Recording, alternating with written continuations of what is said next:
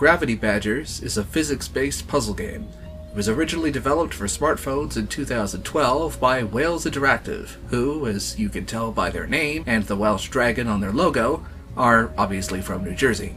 A bog-standard PC port was created in 2013, which is what I played for this review. Unfortunately, neither the port nor the original game live up to the majesty of a name like Gravity Badgers.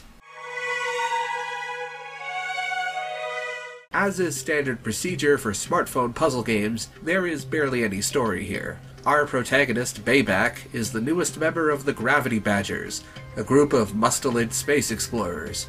Unfortunately, the rest of the Gravity Badgers are kidnapped by the Hell Set, an army of evil honey badgers, and Bayback must save his friends and the universe from the Hell Set's evil schemes.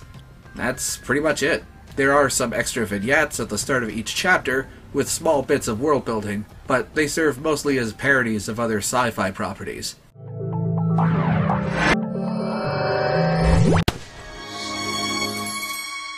Gravity Badger's graphics are generally dull, even by the standards of the vacuum of space. While the vignettes I mentioned earlier are well done, there is little of that personality or detail elsewhere in the game. The Starscape backgrounds are mostly static, the Badgers have barely noticeable idle animations, and aside from different sprites, the rest of the Gravity Badger's crew have no distinct features when they become playable characters. The end goal is well animated and draws the eye, but the other planets are confusingly designed, with pulsating rings meant to demonstrate gravitational pull that perplex rather than inform, especially when multiple planets are grouped together.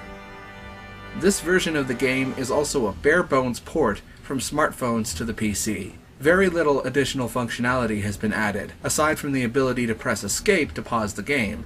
When the game launches, players see the bare minimum graphics adjuster that comes standard with the Unity engine, and control changes can only be made on the Input tab in said launch window, not in-game. Even worse, the game's droning, repetitive music absolutely dwarfs the sound effects, and there is no way to adjust the in-game volume or use individual audio sliders. I ended up playing most of the game with my headphones off, listening to podcasts on my phone, because the volume imbalance was so bad.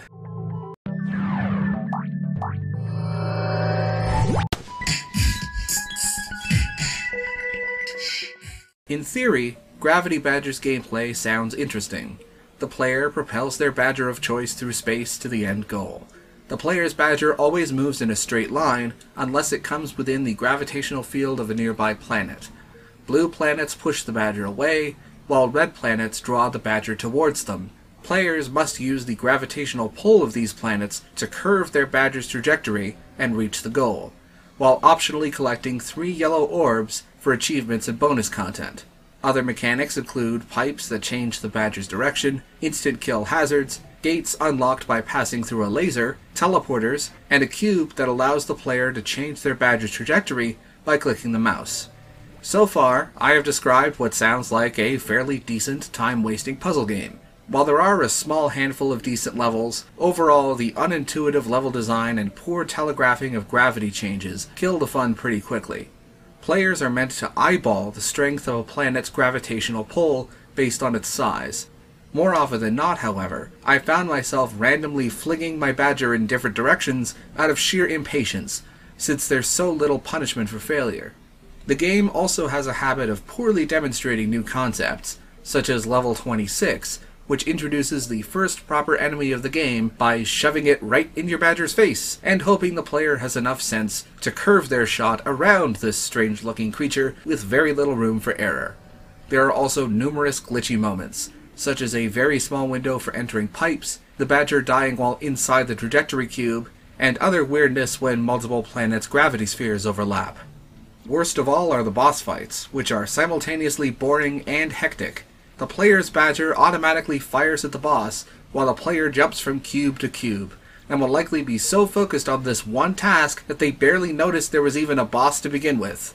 The only boss worth mentioning is a tough and genuinely fun fight at the end of episode 4, which has multiple phases and forces the player to compensate their cube's trajectory against an auto-scroller, and the final boss, which is just a more difficult rehash of the episode 4 boss.